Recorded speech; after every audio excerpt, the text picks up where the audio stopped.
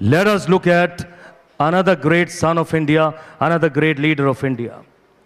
The next E, we know this man. Again, we are talking of cricket. We are a superpower. आज हम उस वक्त उस दिन पे जाते हैं when the seed, revolution, evolution of cricket, सैलाब cricket का उठा देश में. Anybody, sir? Absolutely right. Cricket moved from the big cities to the upcountry towns, and that heralded the revolution of cricket in India. 25th of June 1983, when India humbled the mighty West Indies. But even before that is over here. Turning point, Turnbridge Wells. And is this man another great son of India? Great captain or great leader of India? Yes? Kapil Dev Nikanj. Born on the 6th of January 1959, he was made the captain, 24 years and 6 months. He writes in his autobiography, and the autobiography is what? Straight from the heart. Isme kya likhte hain? He says, I was made the captain. Only 3 people in the team were junior to me. Everybody else was senior. And he says there were 3 ex-captains in the team. To take instructions from me was a problem.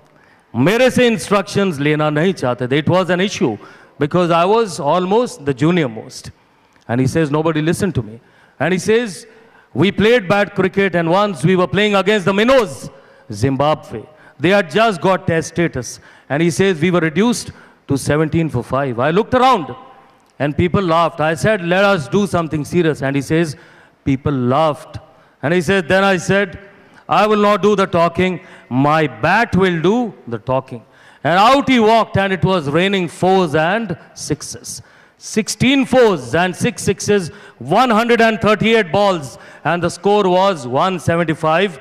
Not out. Single-handedly, the match was won by this great son of India. And he says, after that day when I came to the dressing room, no questions asked. My word became the law in the dressing room. Semi-finals, we beat a very strong English team. And in the finals, we humbled the great, mighty West Indies. Clive Lloyd's West Indies, which takes a claim for being the greatest in the history of cricket. And again, we are talking of another E. Which E is this, friends? The third E. This E is edge, cutting edge. What does cutting edge mean? Cutting edge is skill level. Skill level of the leader should be one level ahead of his team members. A leader has got to be accepted.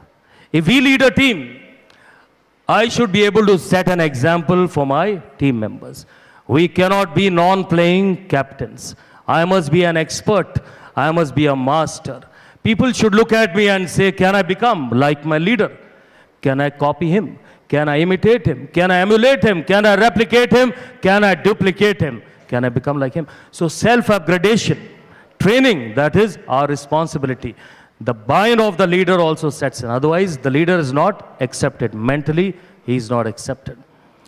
Edge also means imparting the cutting edge to the team members, training them and making them better. If the training levels or skill levels are great, again, the team becomes unstoppable, unmatchable.